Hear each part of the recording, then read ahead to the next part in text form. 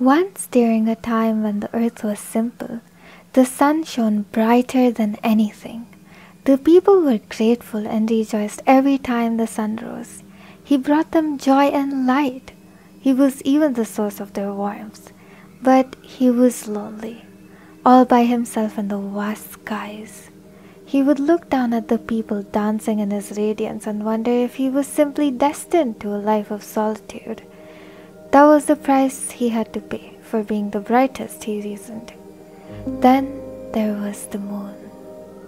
As the sun grew weary and began to disappear, she would rise into the sky flanked by millions of stars. Her radiance was a sad kind of beauty, one that went unnoticed as the people slept. The stars watched her with woefulness, hoping that one day they could get close enough so she wouldn't feel so empty. But they couldn't. The moon was untouchable, surrounding herself with a blanket of darkness through the cold nights. Until one day, when the sun was sliding out of the heavens, he caught a glimpse of her. She was peeking up, a rare sight of her being exposed to the light. And while the sun could shine, he knew that the moon could only glow. And a faithful whisper triumphed an arrogant shout any day. So just as the stars were wandering into the night, the sun fell in love like a snowball hurtling down a mountain. How he wished to see her more than the fleeting moments he shared with her both at dusk and dawn. But the moon was untouchable, uncurable, unfreeable.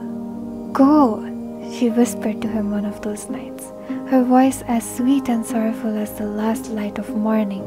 Go and let me breathe, for you and I have decided fates.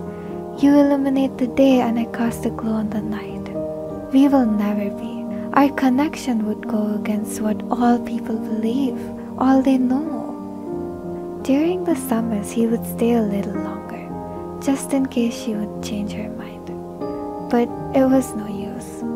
Don't you dare abandon the blessing of your light for my gloom, for once when we graced fingertips, it spilled the darkest shadows. Those were the last words the moon was strong enough to speak to the sun. They called it the solar eclipse.